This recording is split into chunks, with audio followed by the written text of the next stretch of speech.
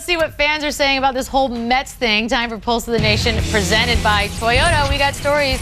You've got questions. Question is, Spanish or foolish? Okay, go ahead and let's dig down in this Mets quagmire, giggity. They have to answer the age-old fan question this week. Who to root for when you hate both teams? One Mets fan blog calls the World Series Baseball Armageddon. A fan named Jeffrey said, I'm a Mets fan rooting for the Yankees. It's my 29th favorite MLB team versus my 30th favorite. Got to side with my 29. All right, he's going to suck it up and root for the Yankees. Spanish or foolish? Foolish. You don't have to have a strong opinion on everything. Do you like broccoli, Colin, or cauliflower? Now I'm talking to myself. Neither. I'll pass. Obviously. Okay, I mean, you don't have to have a strong opinion. Why irritate yourself? Sit this one out as a Met fan. Don't root for either. The NBA season's starting. Personally, I love to sit down and watch hockey.